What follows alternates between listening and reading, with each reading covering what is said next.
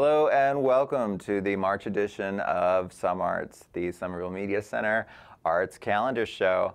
I am happy to be joined with Emily Falcigno, who is a photographer. How are you doing? Good. How are you today? All right, I'm doing well. And Heather Balcunas from the Somerville Arts Council. Hey, Dave. Hey, how are you? I'm good. How are you doing? I'm doing okay. Excellent. Yeah, we've had Nina on a few times on the show, but I think this is your first appearance on SOM Arts, so... I think so. Welcome. Yeah. Well, thank you. I'm happy to be here. So we're here to talk about a project called Visible Voices, which you describe as celebrating the unedited feminist story. So, Emily, why don't you tell us what that means? It sounds fascinating. Thanks. Well, I started with a photo project where I incorporate handwriting, so that's where the visible voice comes from.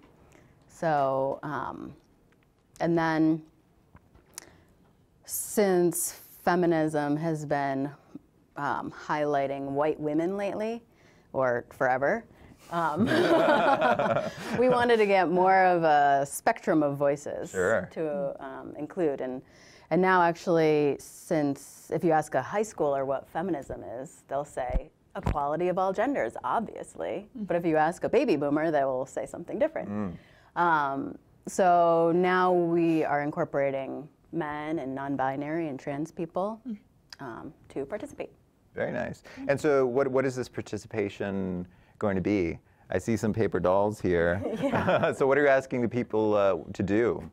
Well, we're asking for people to share stories about battling gender norms, you know, breaking through those battles and turning them into triumphs, and supportive gestures that people feel along the way or are giving to others in support of battling their gender norms, and the, you know, the confines of gender that are imposed on people. So.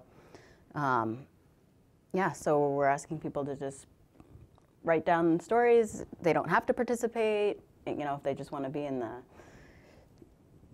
the supportive environment, a compassionate environment, you're welcome to come and just hang out with us. And then we have another workshop that we're planning where we're going to be including different voices. And, you know, I'm going to start over. That's fine. Yes, totally.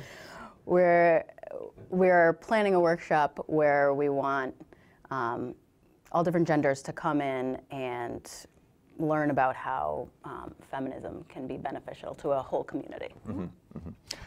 Oh, and that's going to be the final once it goes up into the window, which will be happening in the first week and a half of March. This is kind of like the mid workshop, which is more interactive as far as taking what we've learned from the paper dolls and inviting everyone to be able to kind of participate in this conversation. So.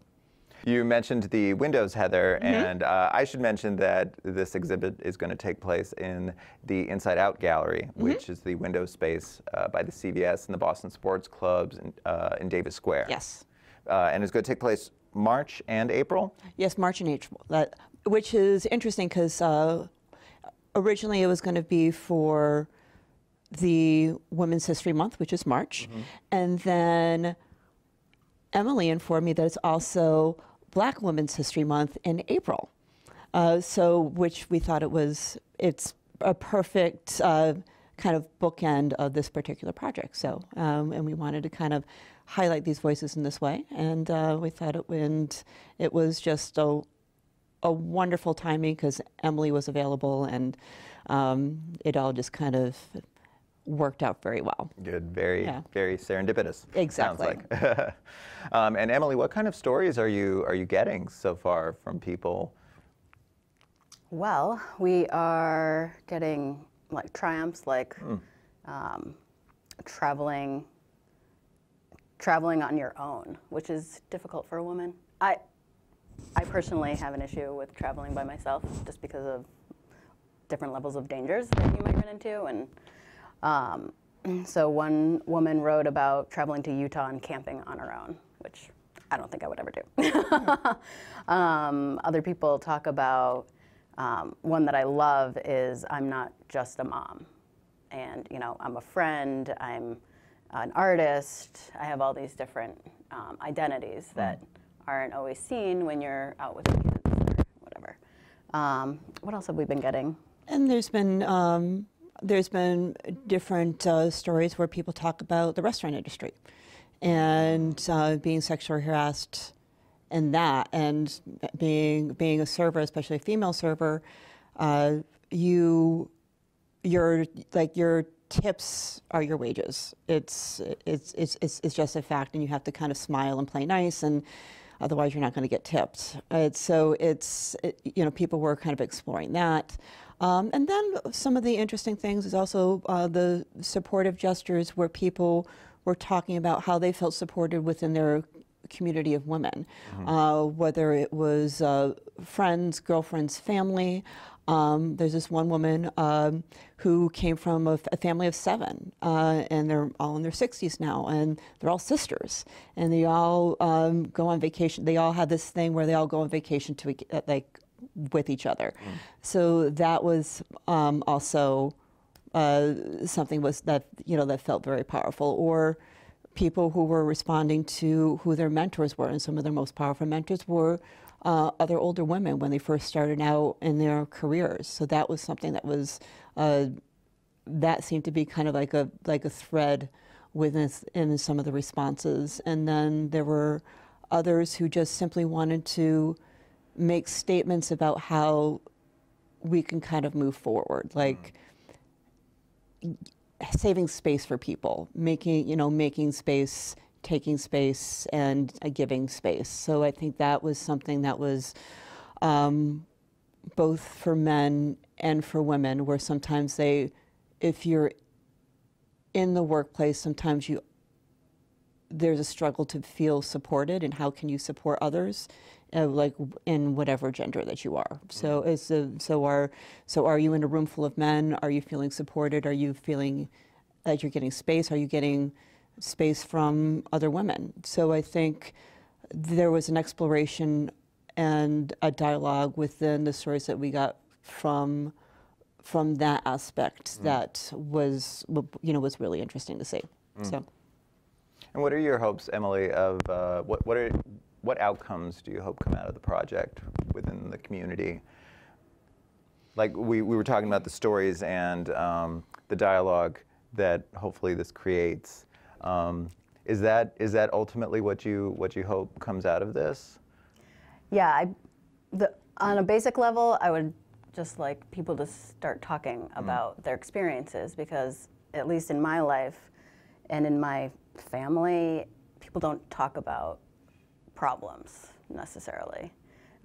Or even with my photo project, I talk about little things that pile up on a day-to-day basis that go ignored, or you don't talk about it because you think from history, your own history or whoever, nobody's going to listen to you, or they're not going to believe you, or they're going to say, oh, you're being too sensitive.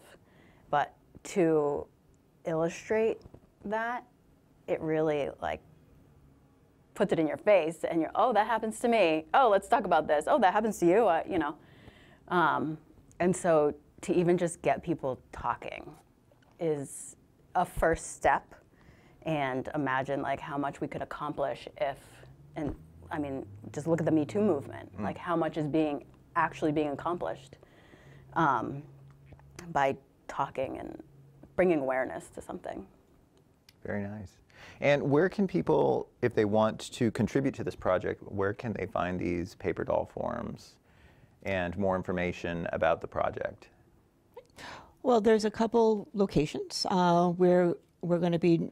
We've had a few workshops already, and we've got, and obviously we already gathered some really great responses. And now, I think the next step is we're opening. Like you said, we're going to be opening up into the community to get more far-reaching responses, and we're going to be dropping some of these paper dolls at the Somerville Public Library, both the Central and the East Branch, and you also can conveniently get them here at Somerville Media Center. Very nice. Absolutely. Is there anything else that you want to plug about this event? Well, I think it's an ongoing conversation, and I was just so intrigued with this project. This has been on my mind personally, and it was just like, it was, as you said, serendipity that Emily and I came together. The Paper Doll project, I was kind of mulling in my mind for a little bit, and then Emily very conveniently emailed me like, "Hey, I would love to participate. Like, I would love to participate in the window." And like, oh, well, this is a very interesting idea that I think would be interesting to explore. And I went to her website, and in her words diary had such powerful images of women, and how she's exploring this project and how it's evolved is just, I'm curious to see where it goes from here. And I think that's something, I mean, this isn't an end-all be-all project. It's an ongoing conversation and ongoing evolution. And I do have to say that Emily is also working on a book within this project, and to kind of collect these kind of ideas. So this is something that's going to be interesting to see how that kind of evolves. So it's, as an artist and a photographer, it's and as a part of the Somerville creative community, it's kind of a testament to see what artists are doing on the political and social landscape. And I think there's a lot of artists that feel engaged enough to respond to what's happening in current events. So, and this is a small part of that particular project. Oh, very nice. So, and we encourage people to go to somervilleartscouncil.org to find more information about this and to find out when the workshop will be held. Yes. And where it will be held. And also in her words diary too as well. Yes. What's your website? inherwordsdiary.com. All right, easy enough. Well, I want to thank you both, Emily and Heather, for coming on. And we encourage viewers to share their stories if they want to at the East Somerville Public Library and the Central Somerville Public Library branches, as well as Somerville Media Center, where you can find more information about this project and get your own paper doll form. And we encourage you in March and April to also go to the Inside Out Gallery to see the results.